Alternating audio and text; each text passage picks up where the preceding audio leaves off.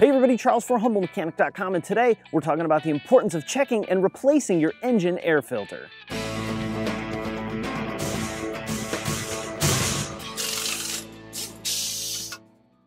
We've talked before about replacing your air filter, and I've actually done a video walking you through exactly step-by-step on how to do that.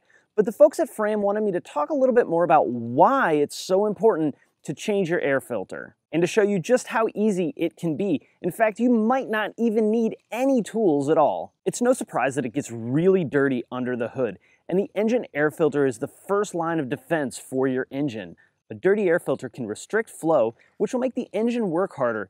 That can lead to poorer acceleration and reduced overall engine performance. In fact, when I see a car with a check engine light, step one of the diagnostic process is to check overall vehicle maintenance. If the maintenance isn't up to date, that's going to be my starting point. I picked this FRAM Extra Guard air filter up at Walmart. You can either go into a Walmart and get it right off the shelf, or do like I did, order it online and have it sent right to your house. FRAM recommends replacing your engine air filter every 12 months or 12,000 miles. Be sure you're following your vehicle's recommended maintenance schedule. And it's worth checking your engine air filter every 12,000 miles or at least once a year. And a quick tip to remember when you need to check or replace your air filter: write down the mileage and the date that you checked it on a piece of tape, tape it to the air box, then every time you open the hood, you're going to know exactly when you need to check your air filter. And it only took about 2 minutes to replace the air filter on my wife's Tiguan. Alright guys, I'm going to wrap it up there. If you have any questions or comments, hey, post it in the comment section. If you like the video, throw it a thumbs up on YouTube. I always appreciate that.